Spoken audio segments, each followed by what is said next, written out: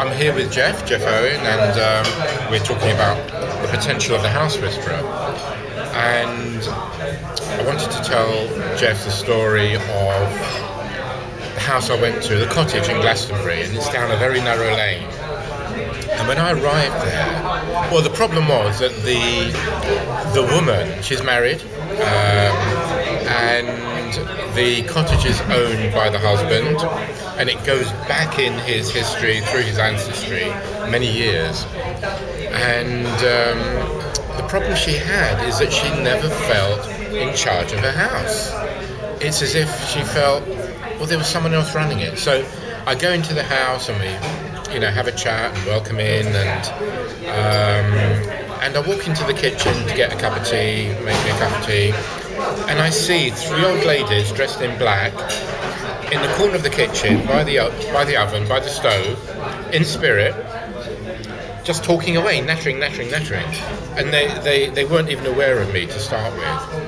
And I realised that they actually were the ancestors of the husband. And they were still running the house. There is still another level that needs to be resolved. So although we released the three ladies, I don't feel they're totally gone, because who holds the key is the husband, because it's his ancestral home. And it's the person who holds the ancestral key that has to actually give permission from their whole being, from their heart, to actually release the story and resolve it. But unless he does, it means that she is left really with no power to run her own home.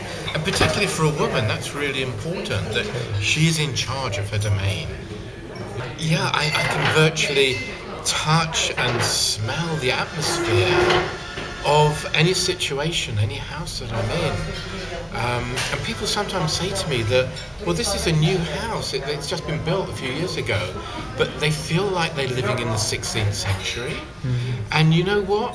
I say to them, well, you are, because the original house on this land was 16th century. So that energy is still actually in the air, and that doesn't disappear because you demolish a building. Yeah? It's actually in the what I call the etheric matrix of space. It's in the memory of the land, and it's like a holographic reality that is still there. And I walk in, and my video replay kicks in, and I can see what people are wearing, what they're saying, what they're feeling. And inevitably, there is a link between those people and the current person, my client, who has called me in to resolve something. And because I can see into that past timeline, I'm able to help them see perhaps why they've been drawn to the house. It's like the situation at Mottisfont House, which a lot of people will know, in Hampshire. And the person who bought it in 1934 started to do renovations after he moved in. And it wasn't long after that he discovered it was one of his ancestors who founded the Abbey in 1201, 800 years before him. So somehow he got drawn back through the ancestral... Oh, he didn't know this? He didn't know this. Right. Okay. So through that ancestral timeline, there was a thread that connected him to his ancestor, who founded the Abbey that he ended up buying 800 years later. I mean, to me, that is just... I come across this so often in my work, but it's in that link that helps people understand why they've been drawn through the law of attraction to that particular house. It's not just a house. A house isn't just bricks and mortar. It has a soul, it has a history. And it carries part of their story, that they're on this continuous weave of a thread of their own life story that they've called me in for, because they're trying to understand something about their own life, or something isn't working or not working. So are these people conscious that there's a problem with their house? No, they're aware that sometimes they think there's something in the house that doesn't feel right, but they don't know what it is. They don't know the language of buildings or energy, but they just know there's something not right. And that's the main kind of impetus to contact you. Yeah, would you say? They just feel that sorting. the house feels uncomfortable. They don't feel at home. They don't feel at home is, you can wrap it up in any other language you want, but they don't feel at home. When you crunch it down, it is that phrase, I just don't feel I belong. I don't feel at home. Or like the lady today, it's like the house has come between me and my husband. Those were her words. They were her words. That's how the house it felt has come between us. Yeah. The house has come between us. And when I hear that, I think, well, yes, it has. Fire obviously is a purifier, but also with some people I've worked with, they are an indication of a person perhaps being so frustrated they don't know what to do, and a person's energy can get so intense it can ignite a fire. And create the fire. Create a fire, yeah. Absolutely.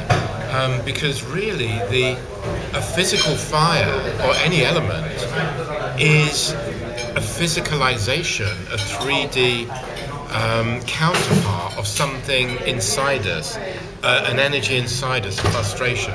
Nothing happens in the physical world that hasn't happened in the energetic world. It's that way round. People say, well, if there's a fire, there must be an energetic counterpart, but it's the other way round. Because if we get frustrated at something in life and we can't express that anger, we're going to focus it into something that will physically manifest and catch fire or a flood, And I come across this quite a lot, and it's always to do with people's emotions. Yeah. So there's a kind of similarity there with the law of attraction a bit. Law of attraction, yeah, certainly. The vibration that you put out, you can get back. Yeah, absolutely. Like attracts like, so to speak. Like attracts like. Yeah. Wow. Yeah. That's cool. So, and if in your whole being, you need to clear a situation, maybe a part in life or a partner or something that isn't working, energetically you can just say, let's just get it out of my life. And of course, you manifest a fire, which is perfect for doing that. And all the drama that unfolds because of the fire. Absolutely.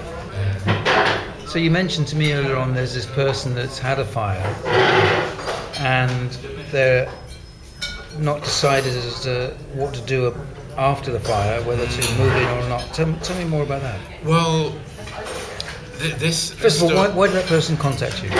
Well, he's a friend, and I've known him for a long time, Leo Rutherford, and I've interviewed him already, and he was running a retreat centre with a couple of ladies, and there were concerns from the neighbours and the planners, and they really had to shut down. But his frustration and his anger, I feel, intensified so much, and in fact the fire started in his office in the house. And they'd actually agreed to sell the house to someone else, so they were going to move, but for whatever reason the universe thought, okay, we're going to really kind of wipe this episode out of your lives. And Leo is 80 years old, and to get to that stage in life, and he does beautiful work in the shamanic world, and then he loses everything. All his physical, worldly goods gone in this fire, all his drums, his equipment. And so when you get to the age of 80 and you've done all this work, and I asked him, where are you with all this? You're teaching all this beautiful spiritual work, and you have everything in life stripped away from you. What is that really? What is the message to you? And he tells me this beautifully on video, which is so lovely to hear. So your work really does deal with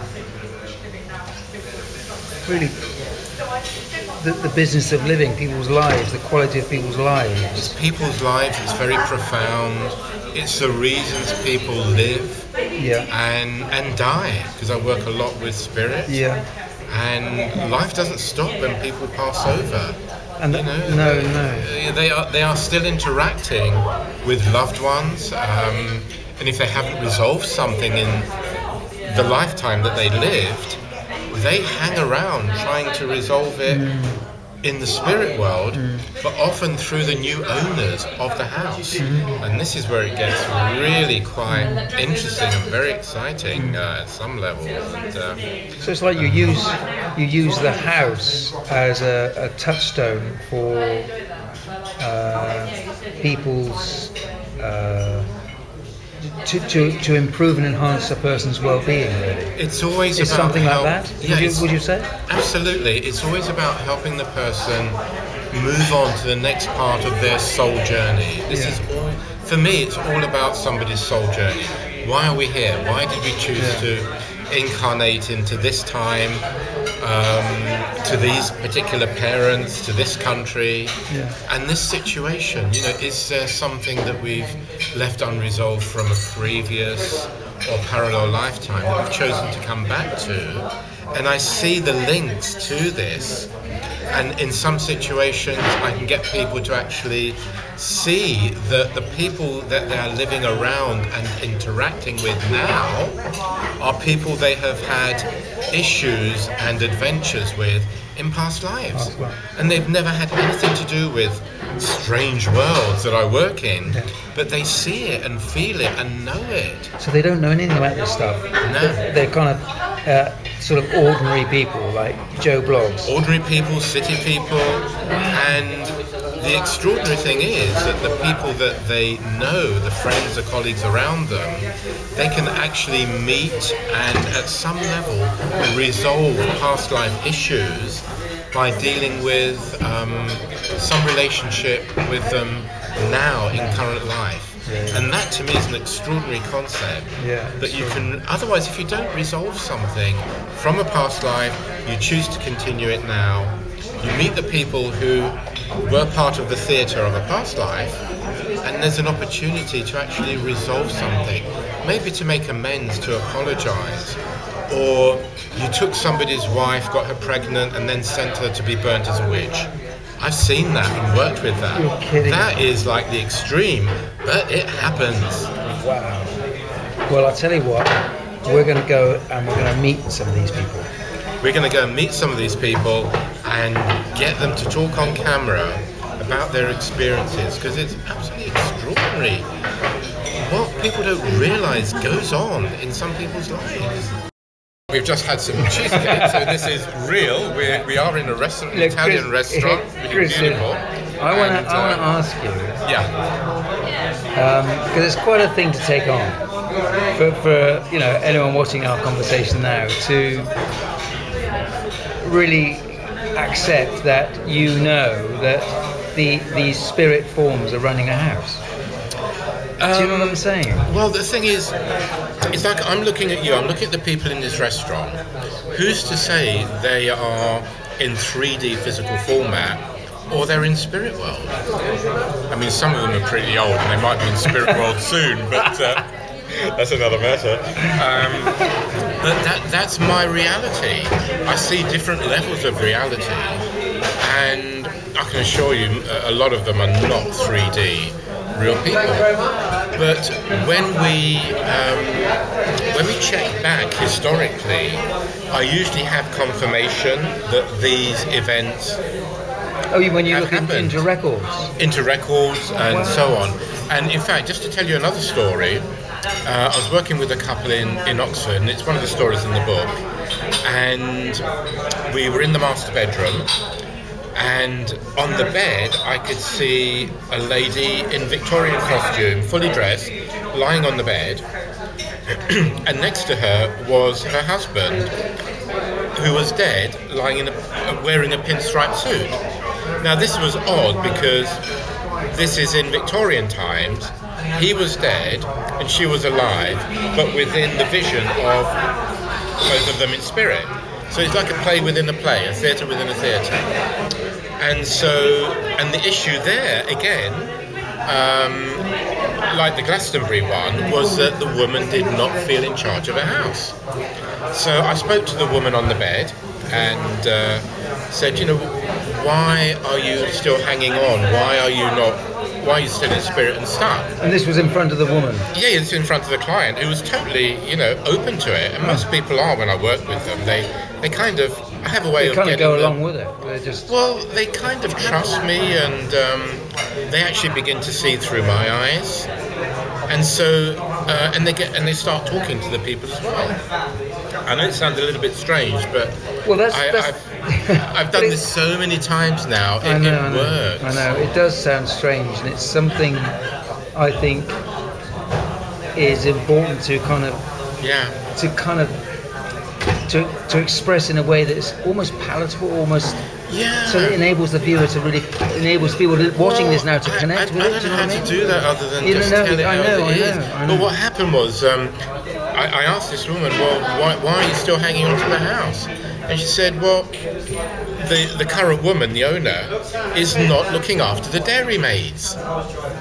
And there is a dairy, which is actually now an art gallery, so it's out of time. Did you know that it was a dairy? Well, she told me there was a dairy. It was a dairy, the art gallery, when I first arrived. And but the woman in spirit, who was the original owner, said, but she's not looking after the dairy maids. So I had to tell her that we're actually 150 years on now. And, the dairy maids have long gone.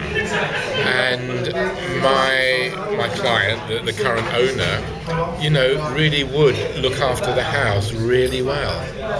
And it went on like this, and we actually got the dowsing rods out, and I always get the client to get the dowsing rods. And we both dowsed that this event on the bed, the theatrical event of the woman and the man who was dead, happened around the 1860s. And that evening she emailed me and she went through historical records that she hadn't known before and tracked that this man died in 1862. Goodness. So the dowsing was spot on.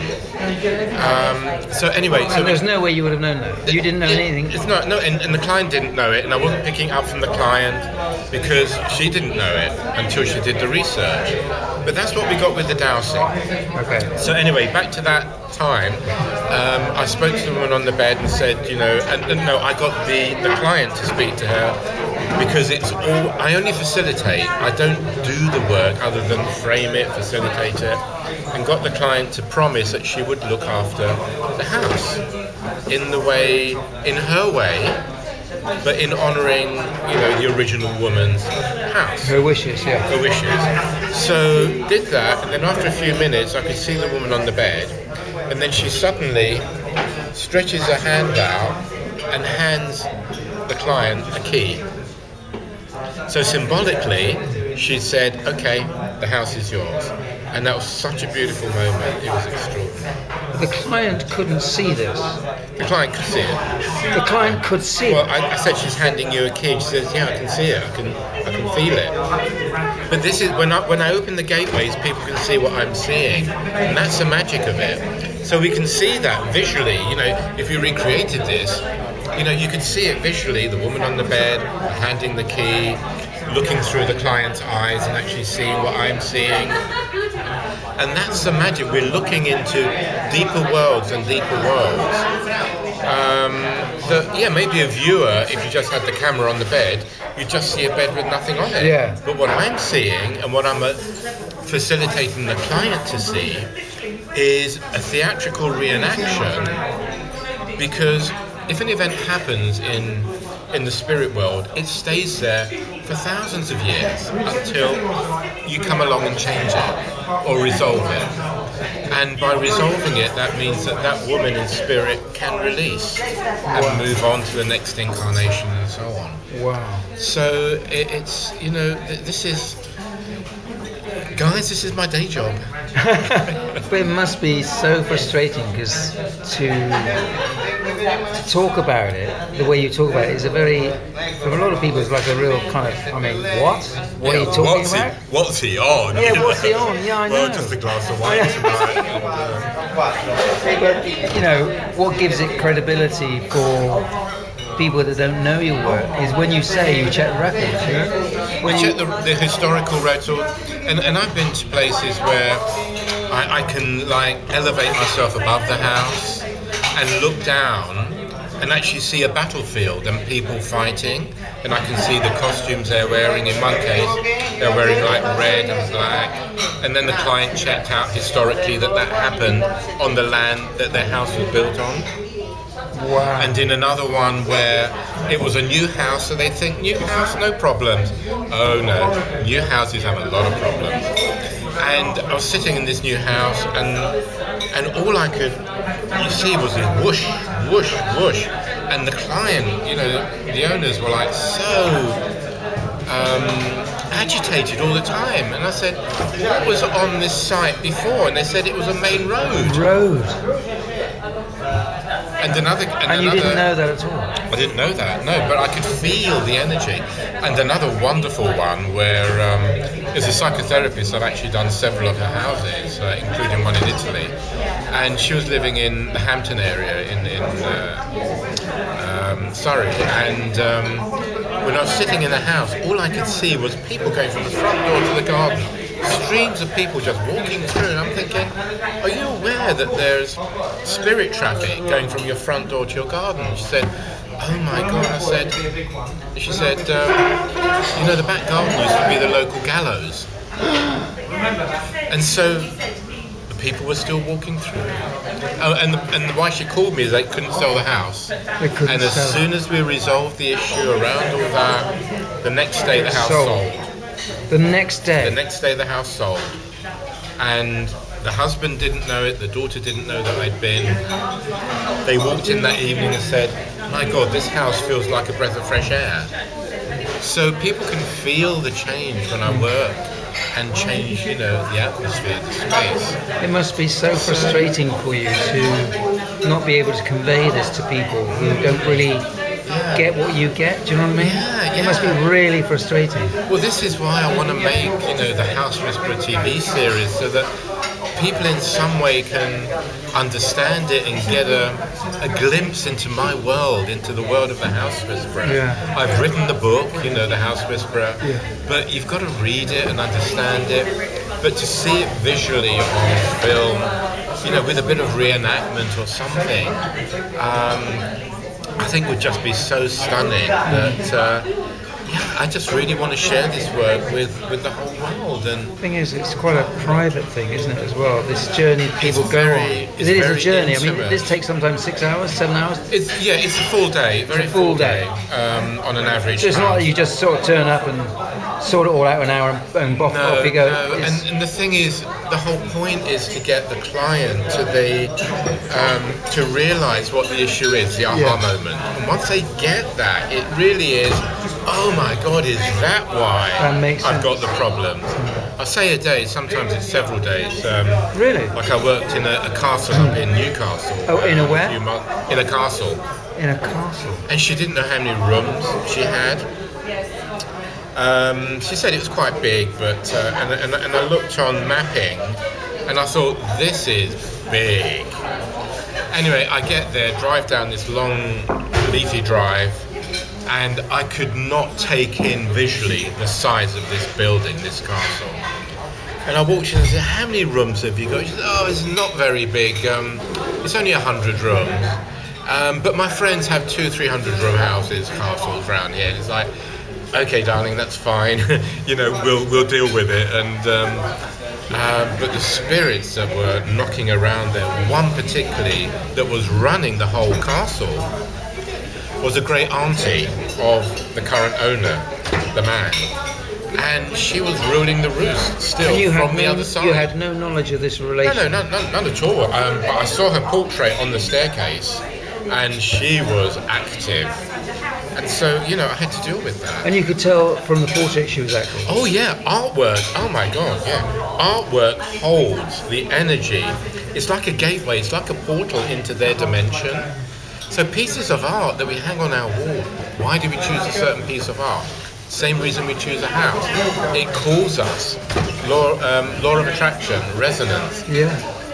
So a piece of art can open a gateway into the dimension of the artist. Whether the artist is dead or alive doesn't matter. You link into their world and live their life. Through the painting. Through the painting, because a painting, like a photograph, carries the DNA, the vibration of the artist. It's extraordinary how it works. Oh, God. So, you want to join me on a program with a journey with the House Whisperer? I'd love to. I would love to, because I think I would be the kind of sober, the kind of logical approach to it. Although I'm very open, actually. I don't think anyone will believe you with the bottle of wine you've just been through, Geoff. But cheers. Cheers. I'll see you on the TV.